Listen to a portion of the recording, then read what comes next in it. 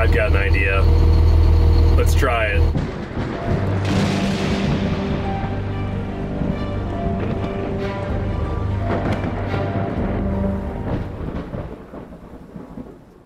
I was live streaming and I took the corner and it kept driving straight as I kept turning the steering wheel. And then all of a sudden I saw the smoke and I was like, yeah, spraying oil everywhere. It just kept running oil out. I couldn't stop it. Slowed down. I put a hose clamp over bubble wrap, take the hose off and try to make one, but we're dead in the water. This thing isn't going anywhere tonight. And I need to get the spraying done. So this has got to get fixed right now.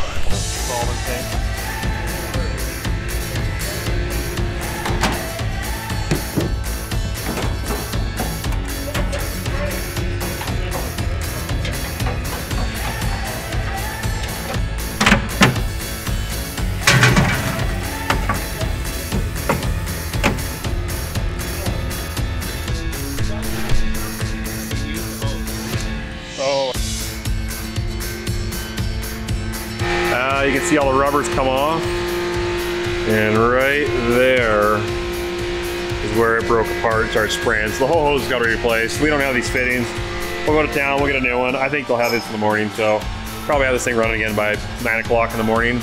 And then the weather's coming in about 2 in the afternoon, so if I spray as soon as we get it fixed, get that load done, get one more done, I should be good to go rain fast wise as far as rain. But okay, we'll continue this when we get to there in the morning. All right, we're back. It's in the morning. Leg arms ran to town and he got the right fittings. So he's putting on the new hose that was just made. It's oily under here, but I'm just gonna run it. It's gonna be dirty.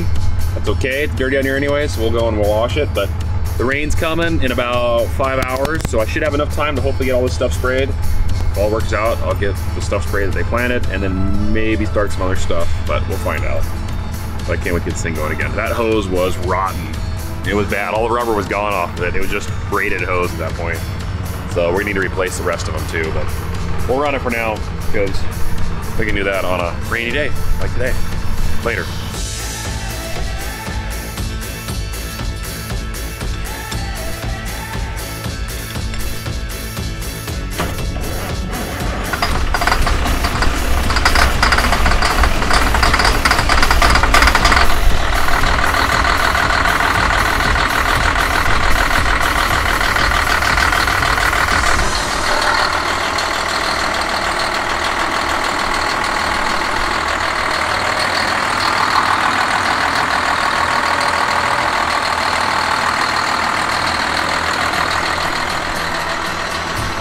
Well, things are good so far, running strong. Steering feels like it should, so that's good. Just a little hydraulic hose, not a big deal. Just didn't have the right fittings last night to fix it, but gotta get this done though. The rain's definitely coming, but I think I should be able to finish what I need to finish before, so that's all good. Well, I think I'm good to go for now. I shut them down, parked them there. I got some washing to do. Obviously, all my oil that's sprayed everywhere under there is gonna be a mess, but I got the spraying done I needed to do. Ready for a vacation. Yeah, only been 2 weeks of this. I'm ready for a vacation. Okay, yeah, I was running along and I was looking back, and of course I can't see behind that back tank, and so when I turned, I noticed, and I'll show you, all these, which are called press wheels, has an issue, as you can see here.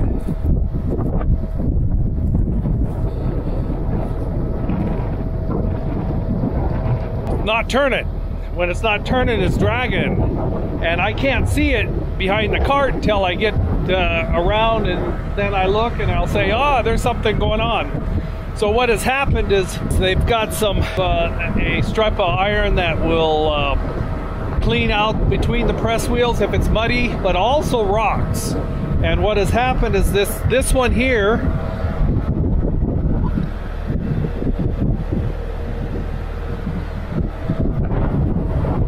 has gotten moved over some and is allowing a space in there where a rock picked up by the two press wheels has come around and locked itself in between, wedged itself in between there. So, but anyway, yeah, we'll get this taken care of, then we'll be on our way.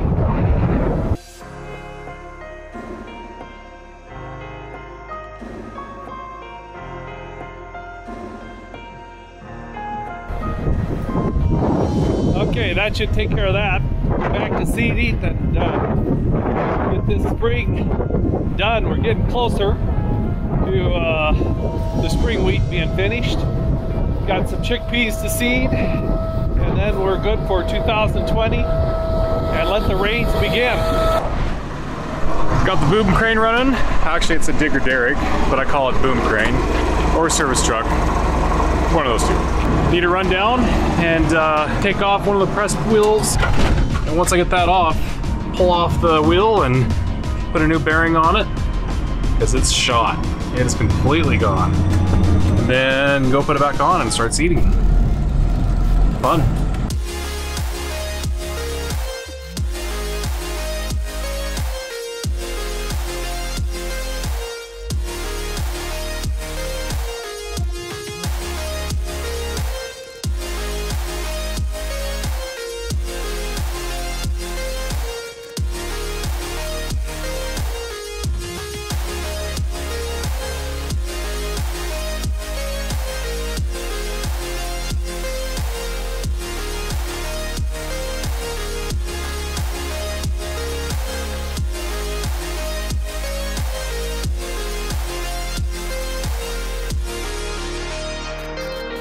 A little toast. Well, not much left in it. When I pull it apart, I'll show you. It's a common occurrence. It happens. The seal breaks, then it breaks the bearing and destroys it. Take this back, fix it, bring it back, put it on, and go. All right, now that I'm back, I'm going to take that apart, but before I do, I need to get some coffee.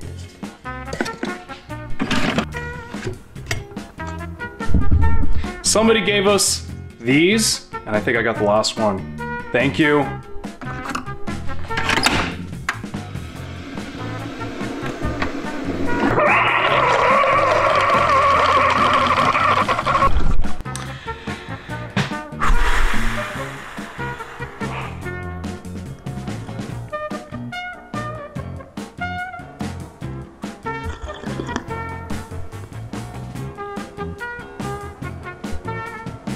Okay.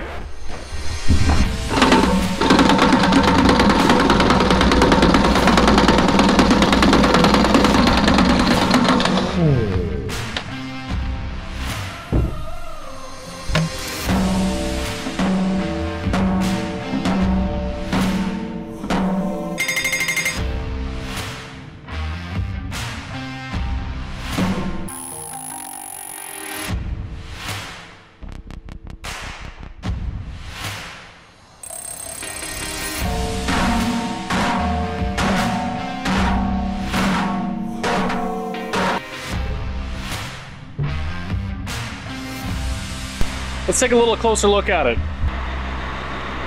Oh, that's not so good. Oh, there's a little bit of slop in that. We could probably just pack it full of grease and call it good. Yeah, okay. I'll just pack it full of grease and put it back together. Well, it doesn't look like it destroyed the pillow block, which is awesome because, well, I can reuse it. That's the beauty about these pillow blocks, is you pop the bearing out, put a new one in, away you go. They just suck to get at. This one actually wasn't so bad because we've had this apart before and we put anti-seize on it, so it came off very easy. When Flex Coil designed these Packer wheels, they had an 1.5 inch axle shaft, and then they had a pipe that was so close, and our tolerances were so close. Well, after a while, it starts to get water in there and then rust, and then they're a pain to get off. So, glad it's off. Let's go back. Let's get a bearing. I should have a couple on the shelf. We always try to keep a couple because this is a common occurrence for us. I know, we grease them once a year. We used to grease them every, you know, few decent amount of hours, but we don't want to over grease them. All right, what do we got here? There's one. Let's go put this in, and then we'll take the other one off and put the bearing on and put the press wheel on, put the nuts on, and go seed.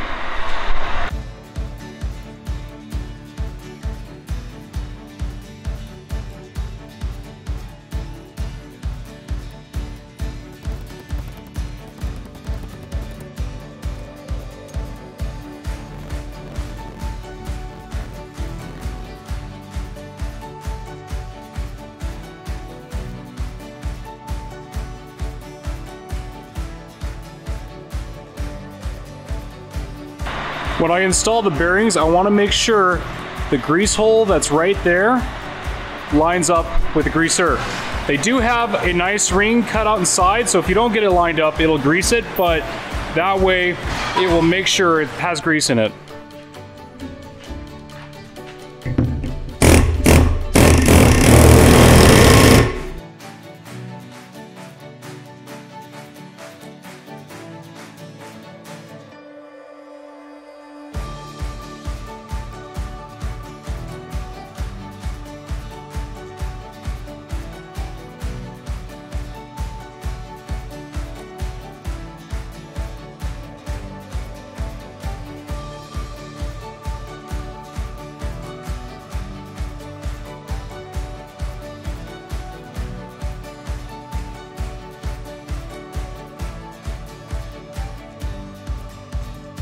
Back together, let's go back to the field. It was cracking around the pipe, so I decided to weld it all up, make it stronger. Yeah, let's go. Guess what, guys? It is that time, and is the time that is, well, it's the time that's busy. It's a lot of times.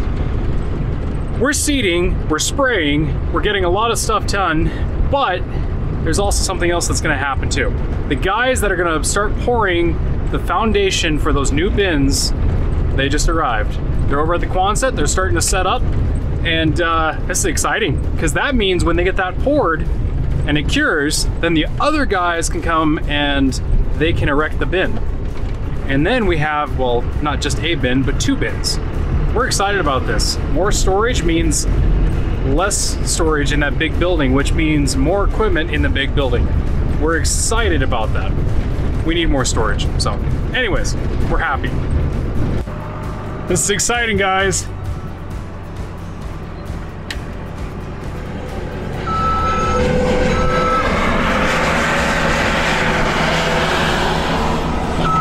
Awesome. Don't worry, there'll be more of that, but we got to get back to seeding. Well, we finished emptying out the first hopper bin of seed. So now we got to move to the next bin, and then we can start pulling from that and finish out some seeding. Hopefully we'll have enough to finish it out. We should, but you never know. In case for some reason we did our math wrong, or the fertilizer and seeds being put on too heavy, then we could be running out of it. But hopefully that's not the case. Let's start up the 4520 John Deere, pull the grain vac forward, set it up. Wiggles can come by and fill up whenever he needs to.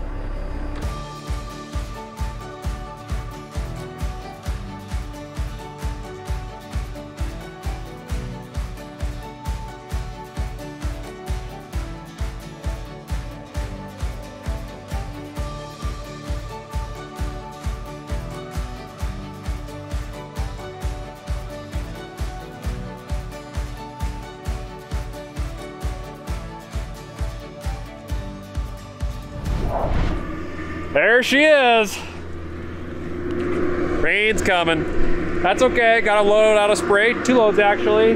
Did get a few acres planted, so we'll shut down. We'll see how it does tonight. Be a nice little break, kind of let me have some time to veg a little bit tonight, not think about farming. Because, you know, we think about farming a lot. Cool, all right, well, we'll be back in a minute. All right, well, now's my chance to get ahead of those things. It rains, so it's too wet to plant, but it's not too wet to spray. And there's a little bit of showers on and off, but I think from here on out, shouldn't have any more rain. So my goal, if I can get about 400 or 500 acres sprayed today, plus what I sprayed yesterday, I can get ahead of the guys and pre-spray the rest of the acres before they plant. And then that's one burden off my shoulders, so I can move on to the next thing. So let's hope that works. I'm just gonna drive a little slower so I don't fling mud everywhere, because it's there's a little bit out there. So this bottom I'm driving across, this was actually underwater last couple years. And I'm amazed I'm not sinking down to my axles in it, to be honest. I'm a little nervous driving on it. It makes me a little uneasy, but there's a lot of stuff growing on it. So I'm just gonna go ahead and risk it. If I get stuck, let's just pray that doesn't happen. But As you can see, there's a lot of cheatgrass growing on it, and I'm pretty sure the guys are gonna try to seed this because we'd like to get something growing on it. Very alkaline in soil, a lot of moisture down deep. It'd be a great time to put a crop on it, pull some of that moisture out of the ground, help dry it out, because that bottom down there, if we don't grow stuff on it, it's just gonna get more and more of an alkaline, salty base, and eventually it'll just be unusable. This could be one of the years we can get something grown on it. So that's the plan. That's why I'm spraying it. Wish me luck. I'm heavy, so I could totally just break through this surface and it's stuck, but I don't think it's gonna happen. I think I'll be okay.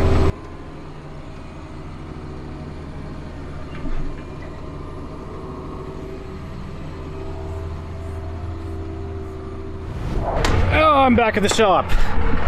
So of course I didn't bring my video camera, and I blew a tire. But it wasn't just any tire. I jumped in one of the grain trucks, the blue Ford Tandem, and I was taking it back over to a different location, and the front tire blew out on my way. So I gotta quickly grab a jack and a few things, take the tire off, run in town, get a new tire, and because we kind of need that to move some fertilizer. So, okay, let's get at it.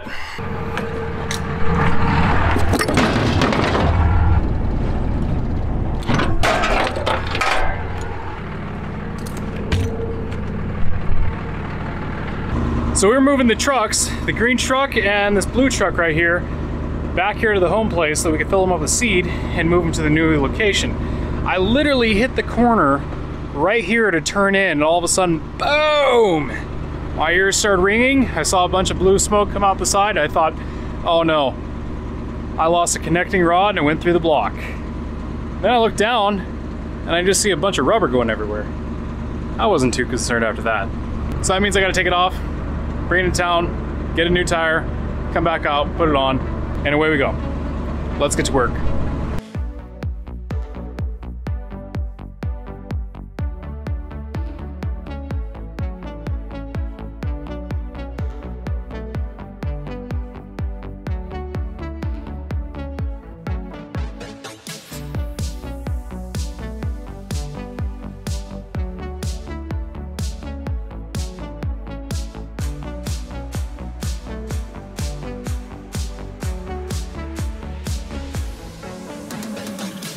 There's a tad bit of weight on that tire.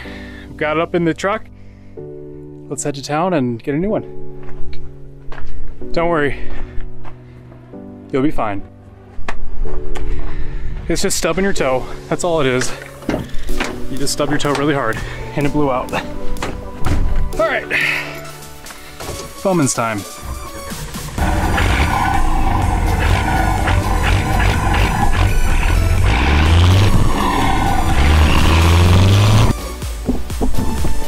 As you can tell, it's got a pretty good hole on it.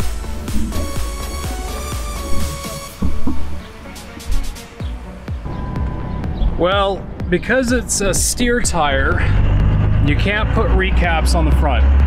You're not supposed to do that. They didn't have any new tires, but they did have a used steer tire. And so he said, you know what? Try it, see how it works, and then let me know if you want that one. You can buy it, or we'll order you a set of tires for the front. I said, you know what? I'll call you back. I'm gonna look at the other tire and make sure it looks fairly decent, and I'm gonna say it's not. We'll probably just have to order a set of tires. But that's what I appreciate about small towns and people that know you. They just kind of like, hey, I know where you live. You don't contact me, I'll bill you. It's okay, it's cool. But go ahead and use it for a little bit. I love it. It's awesome, guys.